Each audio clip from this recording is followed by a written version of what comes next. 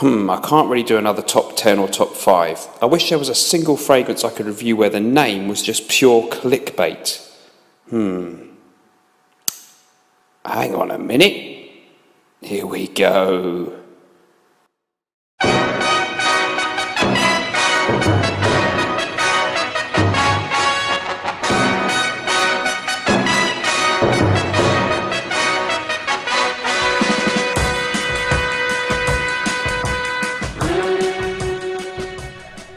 Hello everyone, so today we're going to be doing a review on 4160 Tuesdays from London, and the scent is called the sexiest scent on the planet ever, IMHO.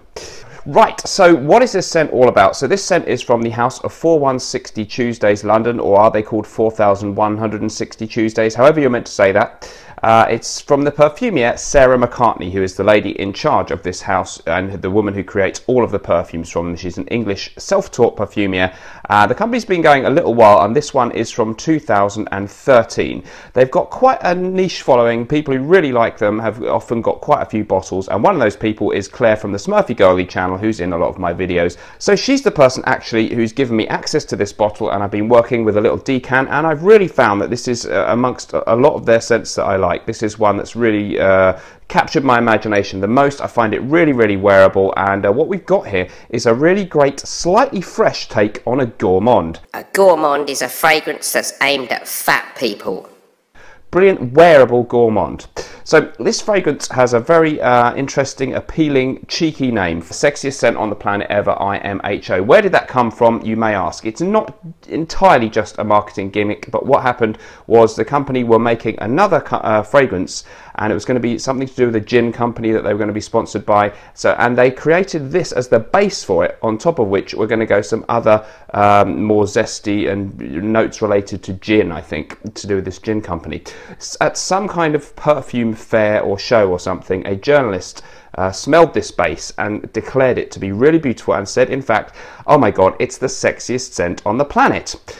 At which point she asked to have her own bottle sent to her just of this fragrance, and at that point Sarah McCartney decided, hey, why not? If people like it that much, let's just give them this on its own as a fragrance, and that's what happened. It's got some acclaim. There are a few reviews out there, including a very entertaining one filmed on the top of a double-decker bus in London by Sarah McCartney, the perfumier herself. Maximillian Heusler has also done a review on it. He's a really great reviewer who reviews all kinds of obscure stuff as well as the big name fragrances. He has a really good nose, so he's declared it one of, if not his favourite gourmand fragrances, which gives me some confidence in declaring it a really good scent, because he is a really good nose. So what do I think about this and how do I describe it? There are a few different versions of the notes that you can find online, but I'm going to go with what Sarah McCartney says in her review on YouTube on the top of the bus, and that is that the notes are just 4. So the notes in this one, according to Sarah McCartney herself, are bergamot, cedra ambra, vanillin, in other words vanilla, and ISO E super.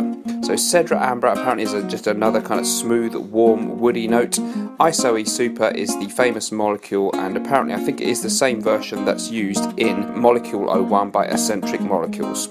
So very simple notes. Let's get back to the review. So the company described this one on their website as a lemon meringue pie with seductive woody notes, and that's a pretty good description. What we've got here is a lemon meringue pie kind of, or pound cake type of smell, a sweet vanilla or vanillin kind of smell with a lemony opening and a kind of lemony element which is captured and stays throughout the wearing, along with some very smooth, soft, sexy woody notes. So ISO E super can smell a lot like cedarwood, or maybe a combination of cedarwood and sandalwood, and seems to morph a little bit differently on people's skin depending who's wearing it, and just creates a really sexy aura without being very identifiable easily as a particular kind of smell on its own. But it has a sort of woody, smooth aura. So the scent is very simple. ISO E super is sometimes mocked or looked down upon by some people as a sort of easy way to make things smell nice, but in this instance I think it really melds well with the other ingredients. So in our male fragrance YouTube reviewing world, we often describe Chanel's Allure Homme Edition Blanche as a lemon meringue pie scent. Well, this one is more accented on the meringue than the lemon, but it does have that lemony sweetness in the beginning alongside the vanilla sweetness. If you're looking for a gourmand fragrance that's wearable, this could be the one, because the vanilla in here is very smooth and soft, and it still retains a certain freshness with the woody notes, the ISO E Super, and the lemon. So it's got a little bit of that vanilla feel to satisfy your gourmand craving, but it could never get too sickly or cloying. It's very, very wearable. Extremely unisex for a man or a woman, absolutely fine. So I have no problem wearing this. And the great thing about it is I feel comfortable wearing it in pretty much all seasons. It never gets really syrupy and cloying. So I think it's fine for spring and summertime, as well as being really good for wintertime. Projection on this scent is modest, it's medium, it's not really weak, you will smell it, but it's not pumping out a huge scent cloud around you, so it's definitely work appropriate, actually pretty good for dates. In fact, I did a date video recently. This one was maybe just a little bit obscure or unknown to make that list, but it would be a good choice, possibly for a man or woman on a date. Could come off just a wee bit feminine, maybe in some women's eyes if they smelled it on a man. So you might want to try it out at work and things before you start rocking it in the evening too much. But I would definitely wear this in the daytime or the evening. So the fragrance overall is a really good possible choice for a signature scent if you want a little bit of vanilla in there mixed in with a lovely, sexy, seductive woodiness and a little bit of a lemon fragrance. So great, it's bergamot in fact, but yeah, lemon and or bergamot citrus kind of notes in there.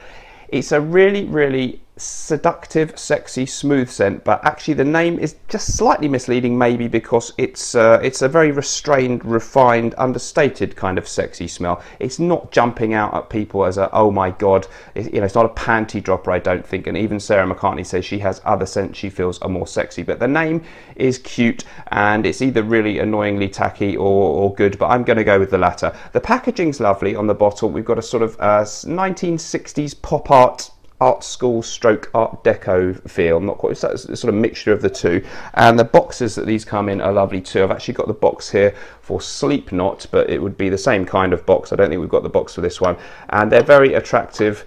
They come like that, so really nice packaging, and the price on this one is very reasonable. I think I looked today on Lucky Scent in the USA, and 50 mils was $90, and I'll try and put some information up about prices depending where you are in the world, but very reasonably priced for a high quality niche kind of scent. So 4160 Tuesdays. The sexiest scent on the planet ever is one of my favourite gourmands. As someone who doesn't like over the top, I don't want to smell like a rich chocolate pudding or something like that, but I do like the smell of vanilla, and I like when that's mixed in with a bit of woodiness and citrus. It reminds me a little bit maybe of Tonder Madeleine by Les Senteurs Gourmands, Laurence Dumont. Although that is a little bit more gourmandy, a bit more of that cakey feel with that one, but I really like that one, and that does have the similarity that there's citrus mixed with a vanilla gourmand element. This one probably just about edges it for me at the moment though. Beautiful fragrance, underrated house that surely deserves more exposure, and every time you see someone review it online, they're nearly always extremely positive about it. So I think 4160 Tuesdays is really worthy of your attention. I've also got a little bottle of Ealing Green, a nice sort of grassy floral rose with a fresh grass smell. Lovely, interesting fragrance. But this one, probably my favourite from the house. Well worth checking out. Probably at the moment I'm going to go with a 9 out of 10. Let me know if you've tried this one or any other 4160 Tuesday scents. Thanks for joining me. And remember, whatever you're doing in life, let's project. I'll see you in my next video. Bye bye.